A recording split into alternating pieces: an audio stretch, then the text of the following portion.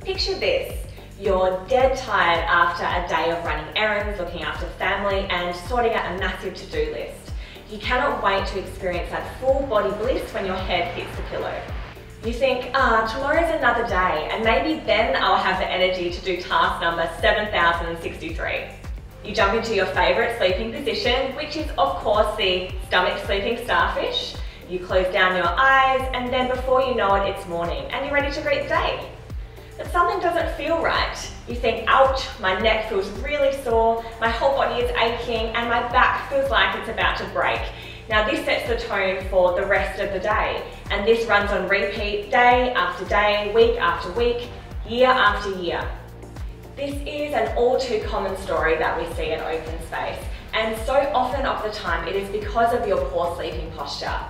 I'm Dr. Jacinta from Open Space Healing, Fremantle's hub for all things chiropractic wellness, and today I'll be sharing with you how to break up with stomach sleeping for good.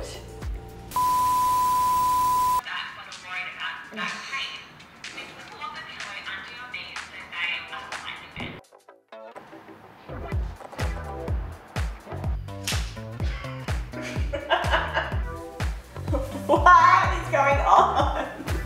Okay. That's the best I'm gonna do. Let's chat first about why your stomach sleeping is so bad for your body and spine. Well, imagine you have your head turned like this to the side. Now hold it there for 8 hours. No? Why not? This is what you're doing when you're sleeping on your stomach every night. If you can imagine, when you're on your stomach, you have to breathe, right? So you have to turn your head to the side so that you can allow oxygen in. Holding that over a long period of time over the night, obviously you're going to get a sore neck from that. Plus, when you sleep on your stomach, you put your lower spine into extension or lordosis, like this. Now, I know what you're thinking, but sleeping on my stomach is so comfortable. You can't exactly control what your body does during the night, so you might roll over onto your stomach without realizing. Maybe you're getting a sore shoulder, and so stomach sleeping is the only way that you can actually get a good night's sleep. Now these are all really valid points, and so I'll be giving you some really clear action steps as to how to combat all of these things. Action step number 1, build a pillow fort. When side sleeping, hug a pillow to ensure your shoulder doesn't roll under your body and cause shoulder issues. You may even like to put a pillow between your knees so that your hips are stacked correctly. This pillow will also stop you from involuntarily rolling onto your stomach in the middle of the night. If you attempt to sleep on your back but are worried about back pain, simply pop a pillow under your knees so they are slightly bent. This will take the pressure off your lower spine. Action step number 2, change up your scenery. Now, we're creatures of habit, so if you've always slept on your stomach, chances are your brain is really used to that. So change things up a little bit.